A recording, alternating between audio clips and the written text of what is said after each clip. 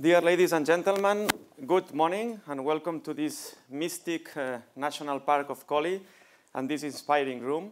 I am the director of the European Forest Institute and it is a great honor to open this year's Forest and Photonics conference.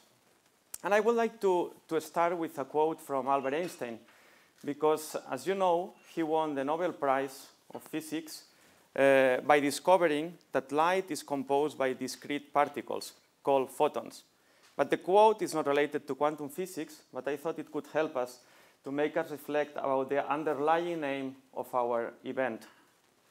Albert Einstein said that we cannot solve our problems with the same thinking we had when we created them. And in my view, Forest and Photonics together can trigger a new way of thinking as basis for transformational change. Transformational change that we urgently need if we want to address the unprecedented global environmental problems that we are facing.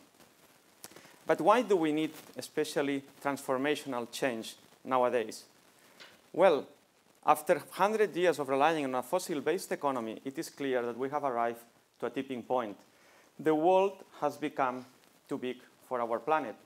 And that should not have been a surprise because the Industrial Revolution resulted in a fundamental systemic change in our economic system from a thermodynamics point of view. Because it meant to move from an open economic system powered by the sun to a closed economic system powered by finite fossil resources which are internal to the system. And already 200 years ago, French physicist Sadi Carnot explained, by the way, he was the one formulating the second law of thermodynamics, and he explained what happened with free energy in a closed system. It results in entropy, disorder, and irreversibility. And this is what exactly has happened with our fossil-based economy after 100 years. It is true that our fossil-based economy has generated unprecedented economic growth as well as social and technological progress. But the fossil-based economy has as well resulted in the largest environmental externalities in human history. Well, we have basically changed the climate of our planet, and we are crossing its resilience boundaries due to the loss of biodiversity and the degradation of our natural resources. So, having arrived to this tipping point, as Albert Einstein said, we need a new way of thinking. A new way of thinking as basis for a new economic paradigm.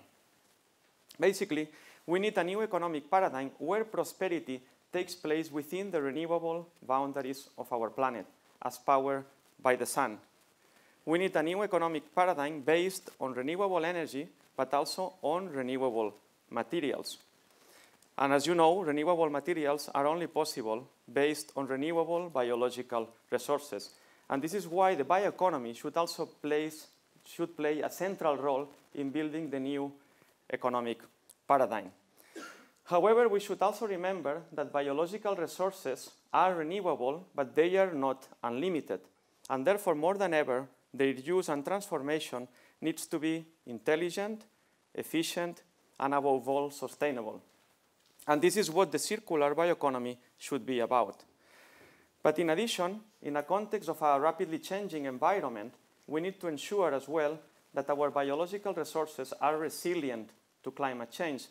And this is why investing in biodiversity should be recognized as a top priority in developing a sustainable, long-term, resilient bioeconomy. And for these reasons, it is that in my view, the bioeconomy is much more than replacing fossil resources by biologically based resources. The bioeconomy is much more than the sum of the different bio-based sectors. In my view, above all, the bioeconomy offers us a great opportunity to address the past failure of our economy to value nature, to value our natural capital. So basically, the bioeconomy offers us a great possibility to build a new and synergistic relationship between economy and ecology.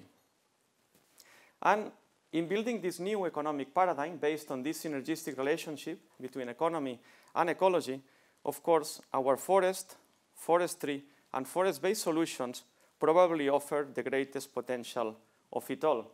Why is that so? Well, first of all, because our forests are the main biological infrastructure in our planet. They are the largest terrestrial carbon sink and they are the main terrestrial source for oxygen, water, and biodiversity. So basically, our forests are crucial to maintain our global natural capital resilient to climate change. But they have another fundamental role. Our forests are also the main source of non-food, non-feed, renewable biological resources. Resources that with emerging technologies like photonics can be transformed now into a new range of bio-based solutions, into a new range of renewable materials that can replace and, of course, environmentally outperform fossil-based products from industrial sectors like plastics, textiles, construction, or chemicals. So it is quite clear, there is no doubt about the great potential of forestry, and forest-based solutions in addressing our urgent global environmental problems. But still, we need to bring that potential to action. And this is where, in my opinion, photonics enter into the picture, because photonics can be that great catalyzer to unlock the forestry potential. Why? I mentioned it before.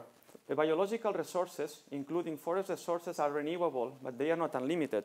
And therefore, if we want to build an ambitious and sustainable bioeconomy, we need to ensure that their use and transformation is intelligent, efficient, and sustainable.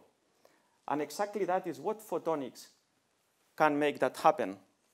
Because with photonics technologies, first of all, we can improve our understanding of the functioning of our forest ecosystems under climate change in connection to questions like biodiversity, how to measure biodiversity.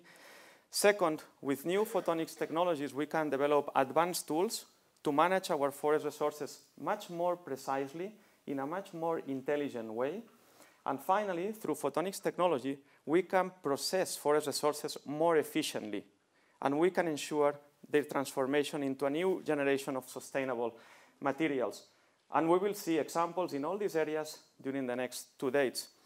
But I would like to highlight that, in my view, the use of photonics in forestry can put the necessary light to transform many of our environmental problems into new opportunities. Not only business and economic opportunities, but we have also an opportunity to enhance our natural capital through the application of photonics technologies. And I would like to finish with a quote from an economist, Brian Arthur, who is also an expert on innovation and complexity science, who says that humans, we always put our deepest hope in technology, but still our deepest trust in nature. And forest and photonics together can connect both of them, technology and nature, so that we can trust our hopes for a better future. So thank you very much for allowing me to open this interesting and inspiring conference, and I am really looking forward to hear all your interventions during today. Thank you very much.